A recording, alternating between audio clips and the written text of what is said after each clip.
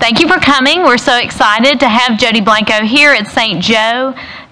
She talked to our children this morning and to give a presentation tonight to our parents to talk about the effects of bullying, the effect it had on her life, and the things we can do to heal from that and to prevent it in others. She's meeting with the teachers and doing great things to help us at St. Joe to grow and be better in our emotional intelligence, to be better people, and to help treat others better. So I welcome Jody Blanco. Thank you. Hi, everyone. It's good to be with you. And I do have a question before we begin, Terry. Do I need the microphone, or am I better without it? You can hold on to it to pick up the audio better. Okay, no problem. Hi, everybody. My name is Jody. From 5th grade through high school, I was the kid that nobody wanted to be caught dead hanging out with. I cried myself to sleep for the same reason that maybe some students here struggle to fit into, simply for being different. My school years were a nightmare. I never imagined that I would write a book about those experiences. When I wrote Please Stop Laughing at Me, I never imagined it would become a New York Times bestseller. This was long before the anti-bullying movement. In fact, my book helped to start that movement, and I became the first adult to ever look back on her experiences as a student who was bullied and use those experiences, turning that pain into purpose. That was 20 years ago, and for the last over 2 decades, I've been traveling to schools, sharing my message to save lives. I do a program called INJA. It's not just joking around, that consists of student presentations, professional development, a parent-family seminar, a social-emotional learning curriculum, and white papers and other resources for teachers. Something amazing has happened. Now, I've done this program in hundreds of schools for tens of thousands of people. And something amazing has happened along the way. And I am going to ask a technical question in between. Terry, is it better if I'm looking at you over there? Is it better if I'm looking in the seats? What is going to give me the most contact? Okay, thank you. I want to make sure, everyone, that we're connecting as much as possible, and that even though you're with me remotely, I want to be able to feel your energy and connect with all my heart. So that's why I ask these technical questions. Something amazing happened as I've been touring America's schools. When I was a kid and the bullying was at its worst, there were certain things the adults in my life, meaning my teachers and parents and principals, did that were helpful, but other things that made my life worse. And I remember them distinctly. And when I started asking kids that question about how the grown-ups were helpful and how they maybe weren't so helpful, all the answers they gave me were exactly what I used to say in my journals 30, 40 years earlier. And I realized something. The world may change,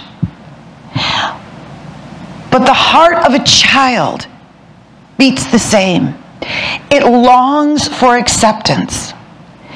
And if you deny that child that acceptance, something inside them can shatter like glass. And they can spend the rest of their lives trying to pick up the shards of glass and reassemble their self-esteem. My job as an activist and an expert and a speaker is to prevent the shattering of that glass. So let me share with you what we're going to do tonight. And I hope that your kids are with you. And if they're not, I encourage you to ask them to join you. Because what I'm going to share with you tonight, they are going to be my co-teachers. And I'm going to share with you all the things that your kids want you to understand about how they see the world and how they think, especially when it comes to bullying.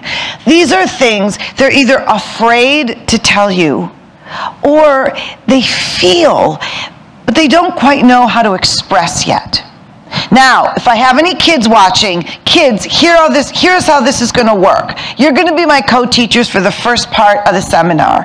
And here's what I need you to do. I am going to list the things that a parent should never say to a bullied child.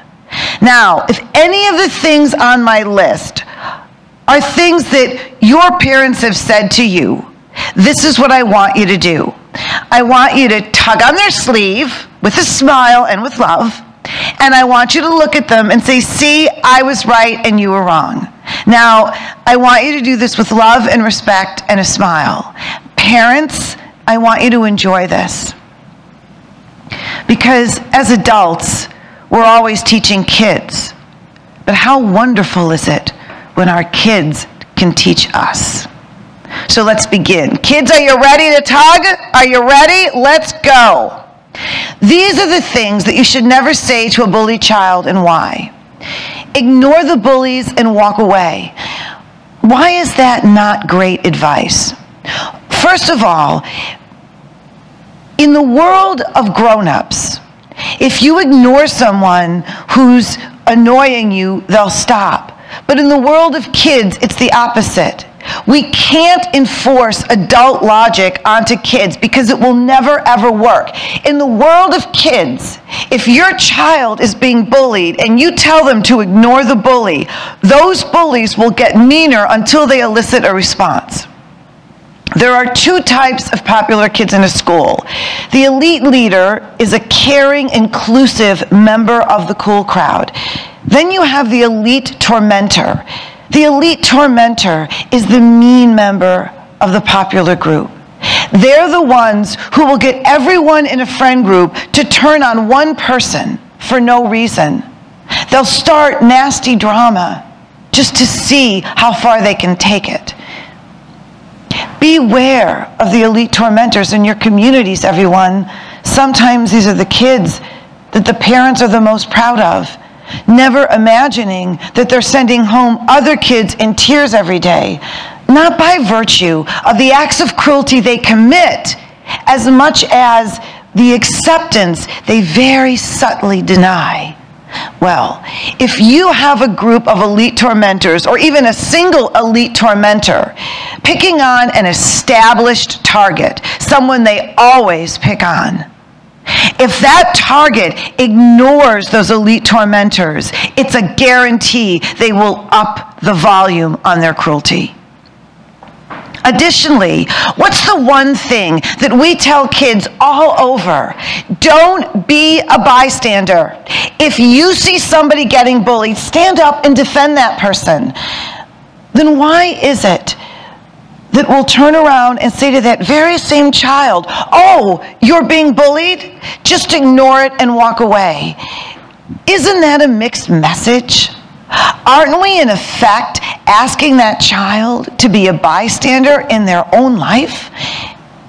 And then we wonder why kids get frustrated with us. We wonder why that same child, as an adult, will be taken advantage of by everyone. Because we fed that child a cliche that, if we're really honest with ourselves, probably didn't work when we were kids either.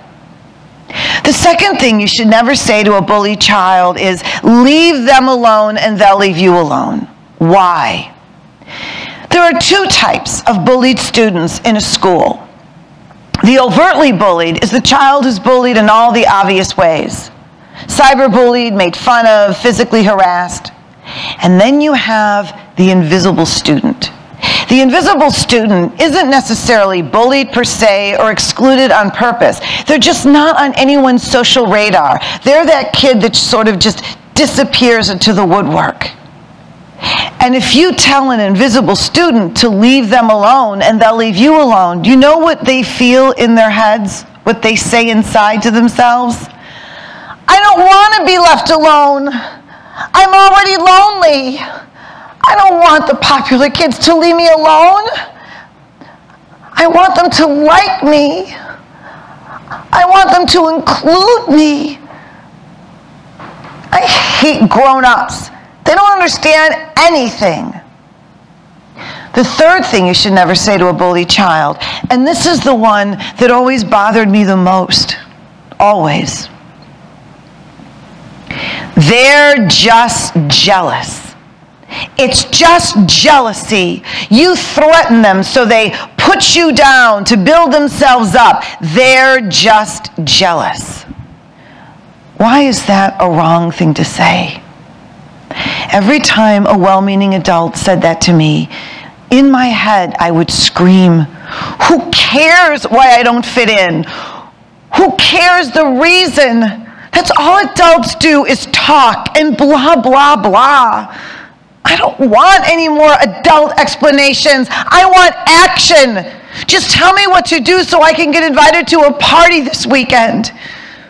And I also used to think, why is it that the adults always expect the victims of bullies to be the bigger people? Why do they always say things to us like, turn the other cheek, rise above it, consider the source, don't give them the satisfaction, be the bigger person? Why doesn't anyone ever seem to ask the mean kids to be the bigger people? Why is all that pressure on us? I mean, isn't it bad enough that we're all freaked out and stressed out about just getting from homeroom to social studies without being spat on or worse? And now we have to pretend to rise above it because deep down we know we can't, but we at least better pretend, because if we don't, then the adults are going to be disappointed in us and they won't like us anymore either. Grown-ups don't understand. Now, why do we find ourselves using this cliche on bullied kids? It's because we believe that if we can give this child a logical reason why he or she struggles to fit in, that they can process intellectually, they will take the bullying less personally and it will hurt less. Because if it were we, that's what we would feel. If somebody gave us a logical reason why someone at work didn't like us that had really nothing to do with us, that we could just process intellectually, we'd feel better about it too. But once again, you're imposing adult logic onto kids, and it will never work. They are a different galaxy. They see things through a different lens.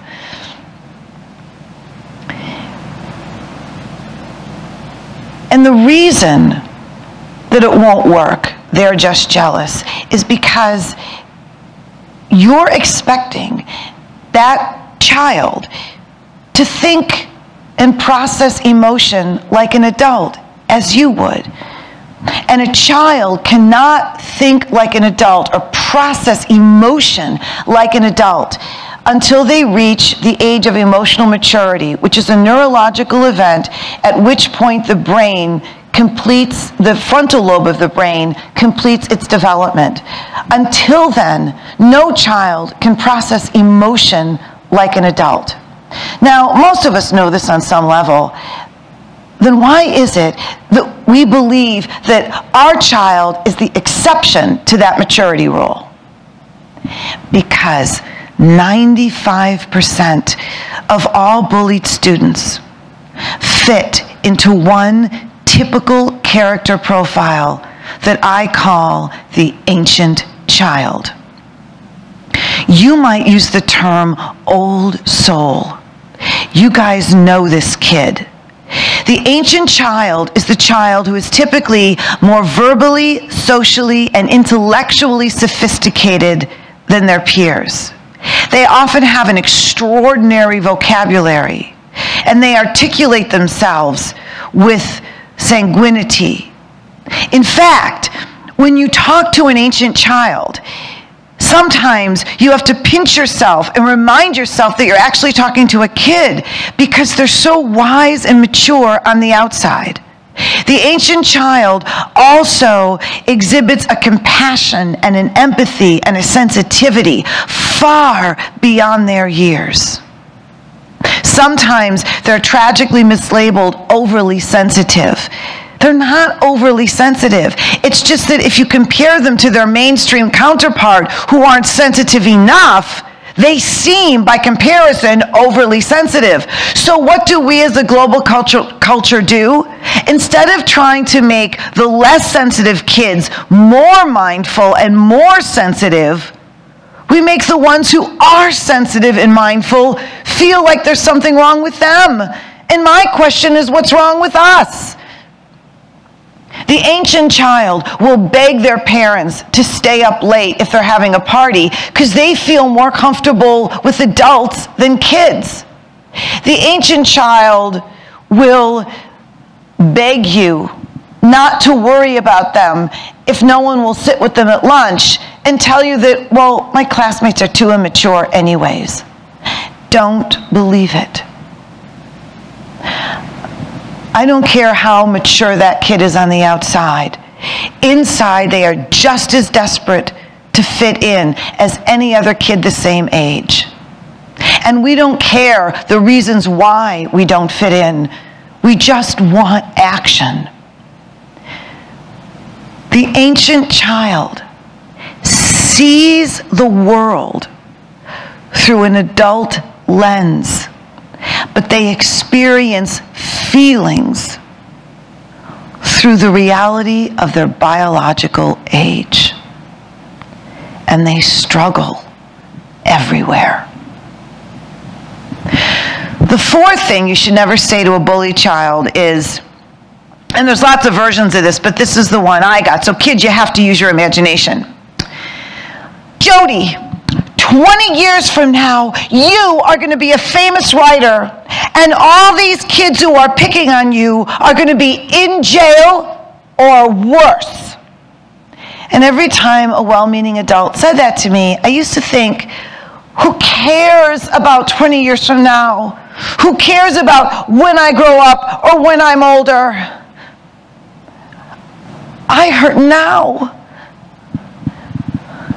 Everybody's going to the mall after school, and nobody invited me. What do I care about when I'm in college or when I'm older? I want to die now.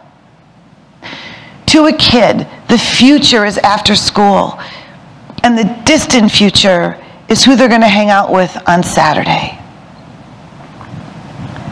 And the last thing you should never say to a bullied child is, I know how you feel. It never failed. I would finally find the courage to confide in an adult. And I barely get 2 sentences out, and the well-meaning adult would interrupt. Adults, we think you're too interrupty. The well-meaning adult would interrupt and say, oh, sweetheart, I know how you feel. When I was in 7th grade, and off they'd go. And the whole conversation would be about when they were in 7th grade. And I'd always wonder, why does every conversation with a grown-up always somehow end up being about the grown-up's childhood? Gosh, they're annoying. So what should you do, and what should you say? Before I walk you through how to intervene with a child in crisis one-on-one, I want to talk to you about the difference between authority and emotional credibility. Authority is what you have over a child. Emotional credibility is when that child feels safe because they know they can trust you. One of the biggest challenges for step-parents is they'll walk into a family situation and they have authority, so they automatically assume it gives them emotional credibility. It doesn't. This requires patience, effort, and you have to earn it. There are 3 tenets of emotional credibility in communication. Now, these work with adults too, but they're especially powerful with children. Tenet number 1 of emotional credibility in communication: specificity. The more specific you are when you communicate with a child, the more validated they feel. The more general you are, the more dismissed they feel.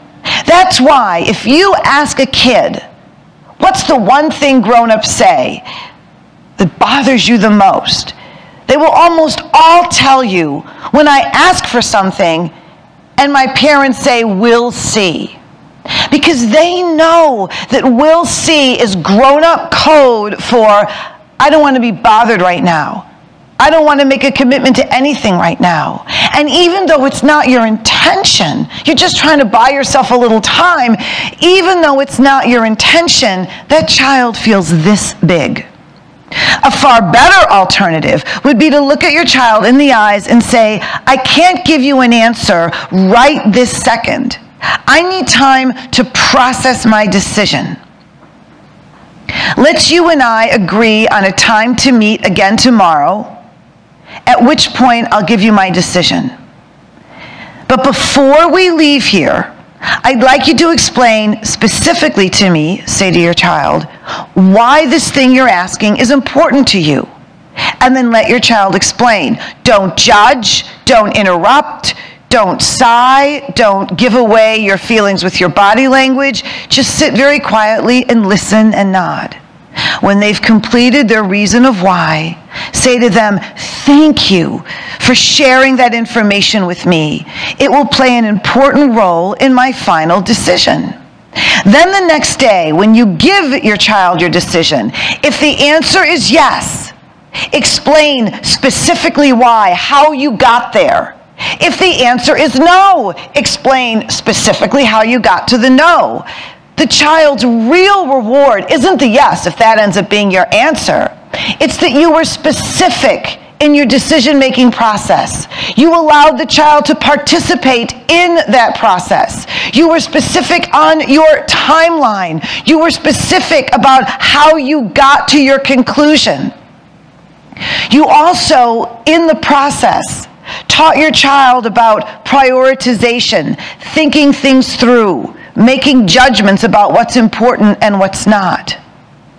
And you gave yourself the same wiggle room as we'll see because you didn't commit to anything specific, yet you used specificity to make that child feel validated instead of dismissed. Does that make sense? The second tenet of emotional credibility in communication is immediacy. If you're dealing with a child in crisis, they need to hear words out of your mouth that suggest you have internalized the urgency of their pain. Words like immediately, right now, today, this minute, this afternoon. The biggest complaint I get from kids everywhere is that they feel like they're not like an emotional priority. Immediacy vocabulary gives them that feeling. Now, if some of you are thinking, well, that's great, but my kid is dramatic all the time. My kid is constantly starving for attention. They won't leave me alone, and everything is a big deal to my kid. If you're dealing with a child who's chronically attention-seeking and for whom everything is a huge, urgent deal, that's a symptom of a hunger. That's a symptom of something larger. There's a hunger there. There's a hole there.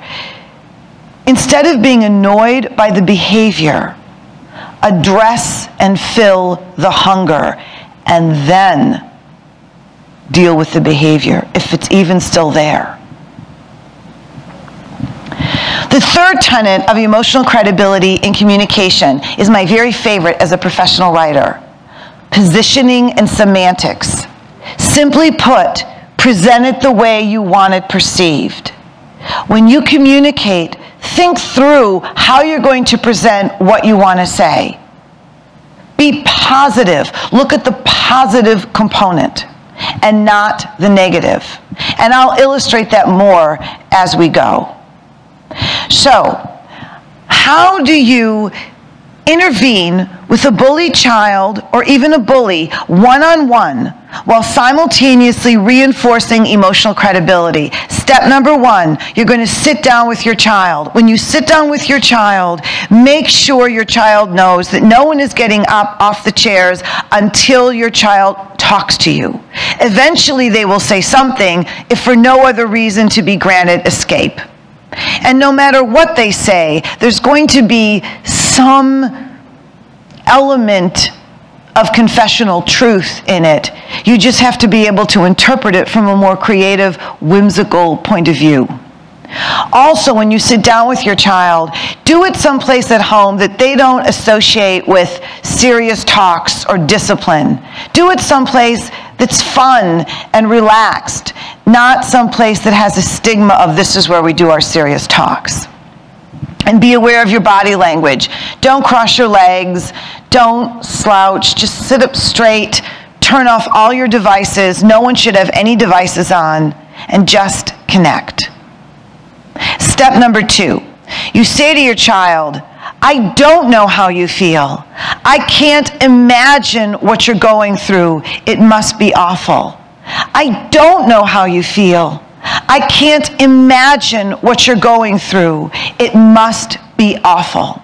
And then let your child vent. There's going to be an awkward silence. Breathe through it. Sometimes when a child is opening up for the first time about being bullied or anything sort of cathartic, something else will slip out that they didn't intend to say that normally they might be punished for. Example, well, when I was in the bathroom stinking a vape with Brianna, Amber came in and she... Don't stop the intervention. I don't care what your child says that accidentally slips out. I don't care. Let them keep venting. Just pretend like you didn't even hear it. Because if you interrupt the intervention for whatever it was they said, it will inhibit them from opening up to you again. Let it go. Just wait till the end of the intervention, and at the end of the intervention, address it as an advocate, not an authoritarian. And say to your child, that thing that accidentally slipped out, I'm not going to punish you for that because I'm so proud of you for opening up to me. But let's you and I come up with a 3-point plan of action on how we can work together to help you avoid making that mistake again. Because if you do, then we will have to discipline you. So step number 1, you've gotten the child to open up. Step number 2, you've made your child feel safe.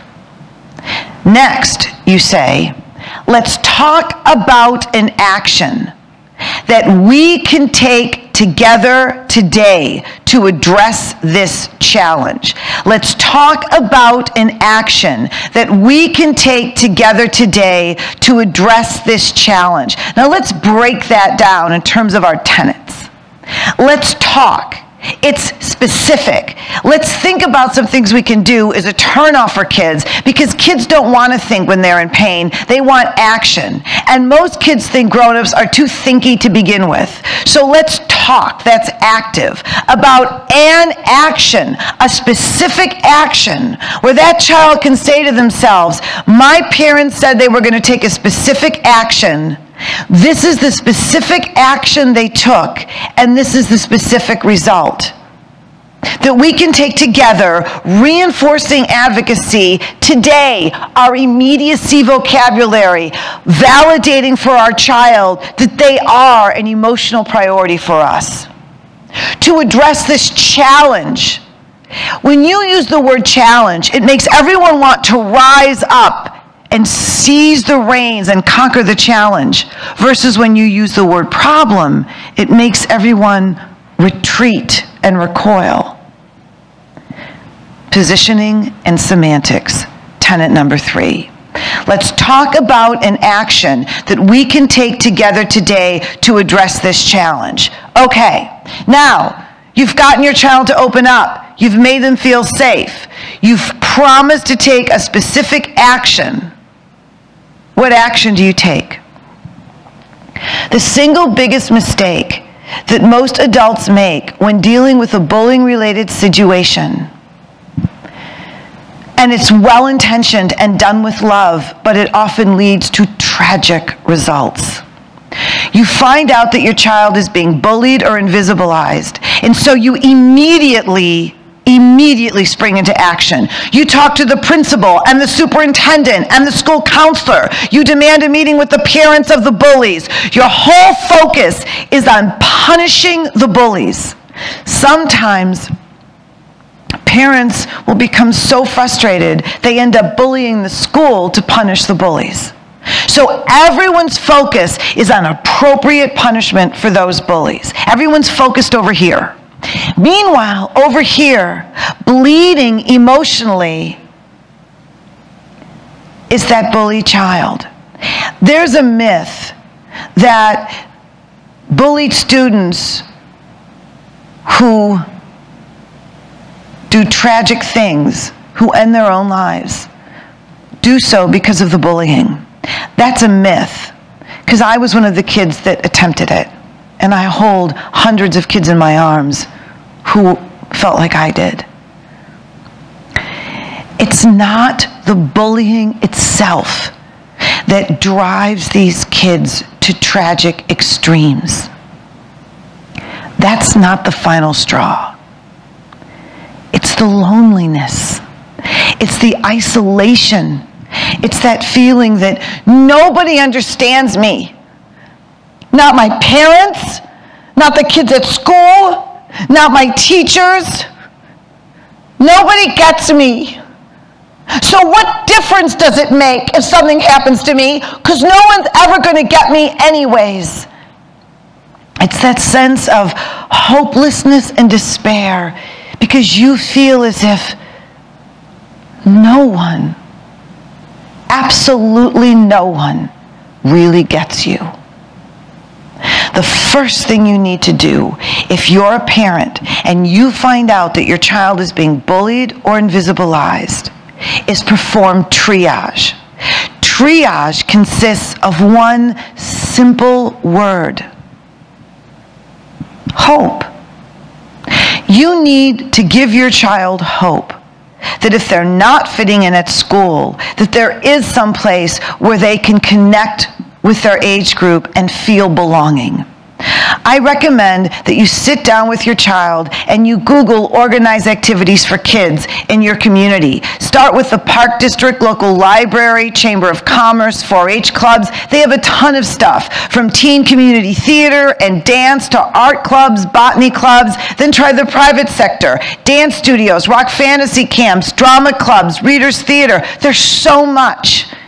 And let your child find something that would excite them. There's also online communities for kids that are safe and vetted for every interest imaginable. And they have meetings and they have gatherings. And as COVID recedes, more things will happen in person. But you have to find your child, or help your child to find, a brand new social outlet, completely separate from school. If you have to, go one parish over, or one school district, or one neighborhood over. So it's a guarantee that your child will make new friends with new faces. This activity will give your child more social confidence, which will make them less of a target at school. Also, it will make your child less desperate to connect with their classmates. And as their desperation diminishes and that awkward tension diminishes, their classmates will often come around. And on the days when school is really lonely, it gives them something to look forward to, where they can belong somewhere. And it will give you the time you need to deal with this over here. Because I'm not saying that we shouldn't discipline the bully. I'm not saying we shouldn't deal with that. But if you're excited because a meeting has been scheduled on Thursday at 2 with everyone, administrators, parents of the bullies, parents of the victims, and everyone wants to work together, and it's really awesome, and you're feeling good about that, and that meeting is scheduled for Thursday at 2, and Wednesday night at 11, that lonely child does something tragic, is anyone going to remember about the meeting on Thursday? Now, what do you do if your child is the bully or the elite tormentor? How do you handle it? And what do you do if you're a parent and you've got an elite tormentor or a bully putting your child through hell? How do you handle it? How do you control your rage? What do you do? How does the bully think? What's going on with the bully? How do you navigate that?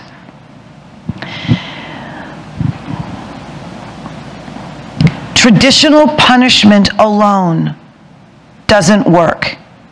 It only makes an angry child angrier and an insensitive child more insensitive. We must supplement traditional punishment with more compassionate, restorative forms of discipline. That should be our go-to, and punishment should be the last resort, and not the other way around. I know that if you're a parent and your child is being bullied, or it's a situation where you've got an elite tormentor, she's getting everybody in your child's friend group to turn on your child, and your child has nowhere to go because her friends are too scared to do anything because they're scared they'll get kicked out of the group too. That's a typical situation, right? And I know that you're so angry at what they're doing to your child that you're sick. You're sick inside. But look at me. It may seem like that bully's actions are a personal act of cruelty against your child, that they're trying to hurt your kid on purpose. I promise you, that's not the case. The bully is almost always a child in pain acting out in a cry for help. When I was in 7th grade, there was this boy named Jerry, and he was being abusive to a developmentally disabled student, and I stopped him, and he got in trouble. Jerry didn't like that, so he got all of his friends to jump me after school in a snowstorm, hold me down, and shove snow down my throat, my ears, my shirt, until I was choking, and then they left me there. I wanted him punished, and so did my parents. And we pushed and pushed and pushed the school. And so the principal gave Jerry's friends a week in-school suspension. They gave Jerry 5 days at home because he was the instigator. Over 20 years later, when I went to my high school reunion, which is a whole nother story of miraculousness, I bumped into Jerry's best friend, who said that he read my book and it made him start to think about our childhood, and he recalled something he hadn't realized.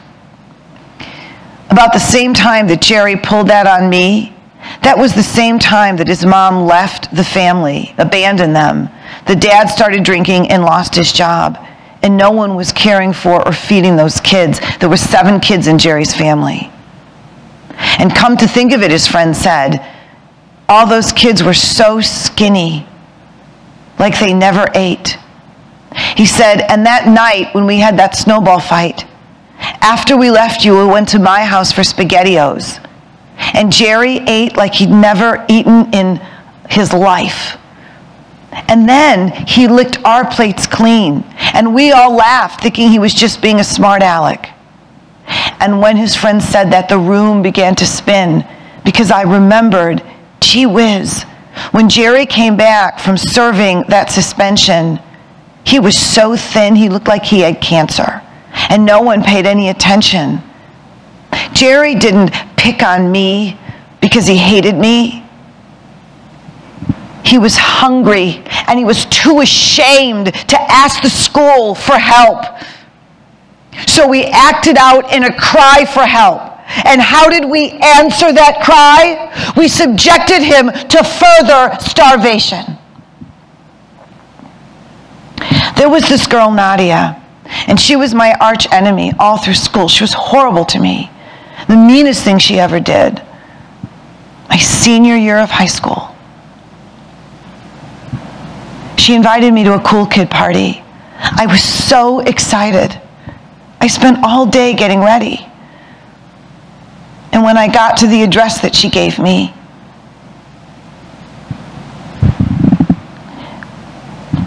it wasn't anybody's house. It was a parking lot at a forest preserve. And all the kids came out and they were laughing and they were like, yeah, like we'd ever invite you to anything. And they left me standing there like an idiot. I wanted her punished. I prayed that she would get hers. The night of my high school reunion, the night she apologized to me for that, I found out from a friend of hers that that was around the same time her dad took his own life, when she was alone with him in the house. And her mother told her to just tell everyone he had a heart attack. Can you imagine what that poor girl was carrying? Now, I'm not saying that if someone is bullying your child, that it makes it okay if they're going through something awful, but it does make it easier to forgive. So if your child is being bullied, be curious. Find out as much about that bully's backstory as you physically can. Because the more you discover, the more compassion you'll feel for the bully. And the more compassion you feel for your child's bully, the more effectively that you'll be able to work in partnership with the school to answer the bully's cry for help and stop their hurting so they stop hurting your child. It will also help the bully practice remorse. It will help your child practice forgiveness and tolerance, and whole new pathways of healings can occur. What do you do if your kid's the bully? What do you do if your kid is an elite tormentor in training? Let's say that you have a 13-year-old boy, and he's being disrespectful lately to his grandparents. So you say to him, either you show your grandparents more respect, or I'm confiscating your iPhone. He doesn't. He's 13, so you take his iPhone. And then 2 days later, he's mowing his grandparents' lawn and watching Lawrence Welk with them on PBS. Isn't that a bum deal for the grandparents? They're not getting quality time with their grandson because he wants to be there. They're just getting it because he wants his iPhone back. So your traditional approach to punishment has set the subliminal precedent that his iPhone, his relationship with his iPhone, has the exact corresponding value to his relationship with his living grandparents, and that he can exchange one for the other like a barter. And then we wonder why our world is so materialistic. We are establishing that precedent even though we mean well. A much better approach would be to hand that 13-year-old boy a notebook and a pen and say, for the next 5 days, you're going to perform one unexpected act of kindness for a different person each day.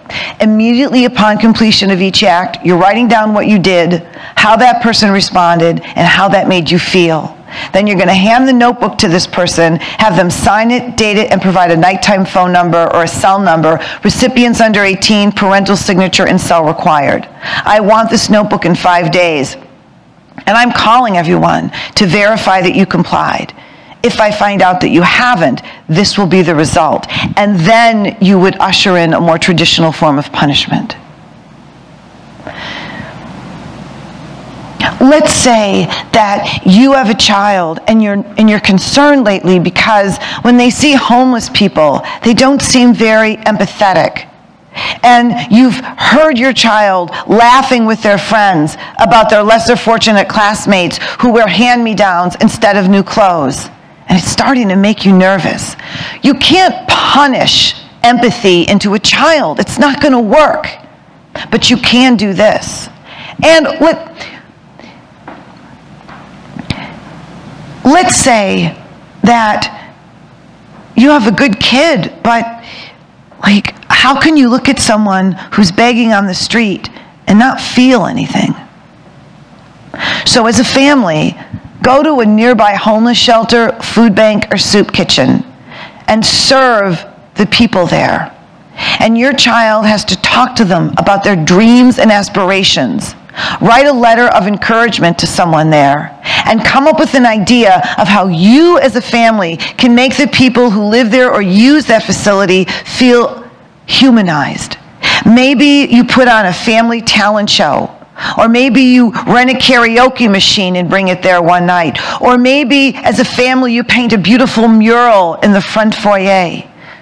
But I promise you this, if you've got a child who isn't sensitive towards the lesser fortunate, if you take the time to expose them to people who have so little, They will never make fun of the kids who shop at Goodwill instead of Pink again. Let's say that you have a 13-year-old daughter, and your 13-year-old daughter has just informed you that she's not inviting her best friend ever since kindergarten to the sleepover on Friday. And you're aghast. And you ask her why. And she says, well, you know, her new friend group, they don't like her, and like, ew, if I invite her, like, my new friends are gonna like think that's like really gross. And you're listening and you're thinking, oh my God, what's happening? What are you gonna do? Force your daughter to invite her best friend since kindergarten to that sleepover? Do you know what they'll do to that girl? I was that girl, and you don't want to make that girl that girl. Are you going to punish her into hanging out with her best friend again, and then she perceives spending time with her as a form of punishment? None of that is going to work. Now, what's the one thing you want for this child, and for really any child? You want your daughter, you want your children to know what it's like to be loved unconditionally, for others to love them unconditionally as you do. Well, in order to receive unconditional love, no matter what age you are, you need to have tolerance and compassion in your heart. And tolerance and compassion aren't qualities that you can punish into a kid. You have to inspire them by your own example. Now, there are lots of ways to inspire tolerance and compassion and to exemplify unconditional love. I'm just going to give you one example to get your creative juices flowing. Now, I preface this with, and your kids know this, I'm a huge animal lover, okay? I'm over the top, eccentric, and beyond. So I always dedicate a portion of my talk for supporting animals. Now, I think animals are a great way to teach kids unconditional love and compassion. So I use this only as an example of how compassionate discipline and the construct works. So let's go back to our 14-year-old elite tormentor in training girl.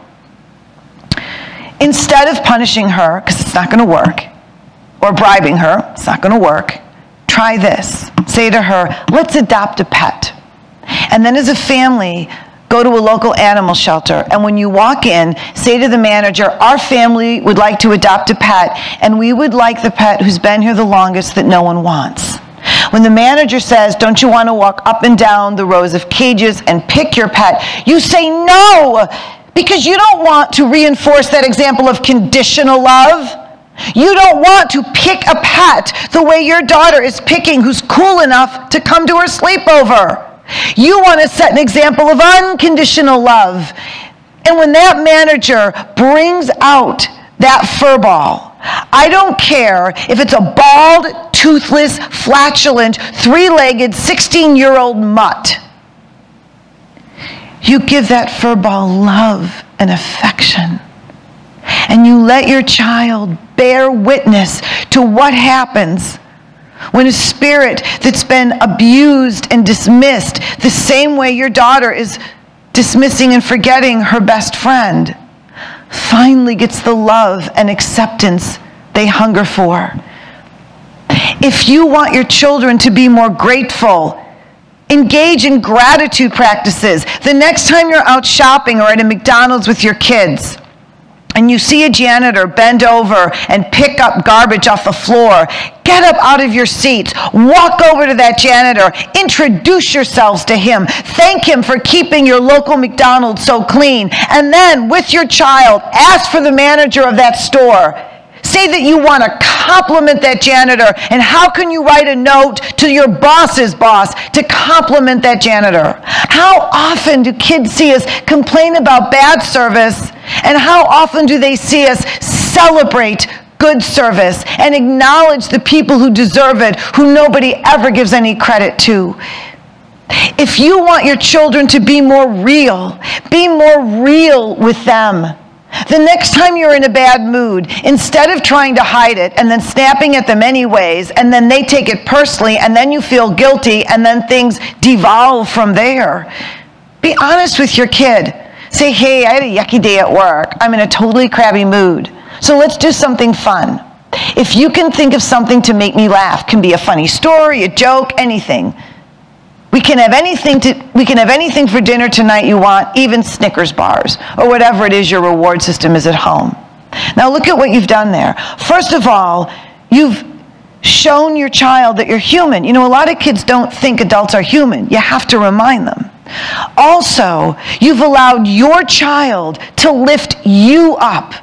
You're teaching your child empathy. And if you do end up snapping at them later in the evening or not being as patient as you should be, your child doesn't wonder if they did something wrong or take it personally or to heart, because they just know mommy or daddy is in a bad mood. And so it doesn't affect their esteem.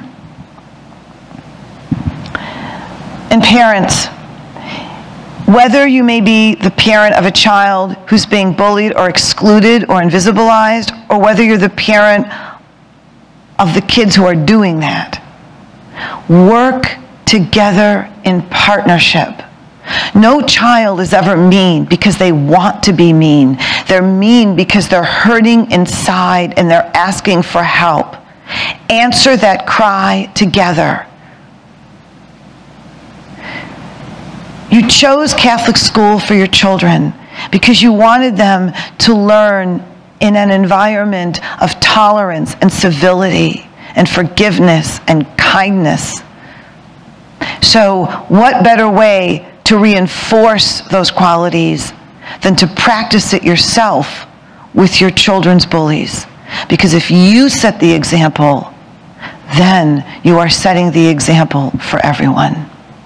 And when you do decide on a disciplinary implementation, make sure there's an element of it that allows that bully to experience the joy of doing the right thing and not just the consequence of doing the wrong thing. That's how you stop the bullying cycle. By finding the goodness in the bully, by finding the goodness in the victim, and by innovating ways in which their goodness can transform the entire school culture, one child at a time. Now, if anyone is interested in having me come and speak or just wants to reach out to me or communicate with me, my website is jodiblanco.com, JODEEBLANCO.com, and my email is jody@jodiblanco.com. I respond to all of my emails personally, and I respond pretty quickly. And if you need an ear, I'm here. And I also want to thank the administration here at St. Joe, and I want to thank the staff and the diocese for trusting me. That's not something I take lightly. I take it very, very seriously. Thank you for loving your kids, for listening to me, and for being the bright light of hope that I know each and every one of you is. Thank you.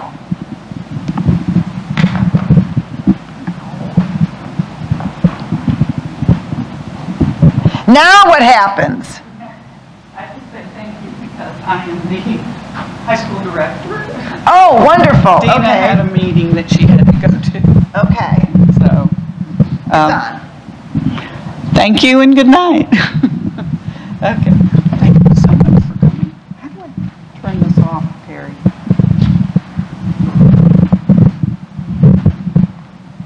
Dina said there was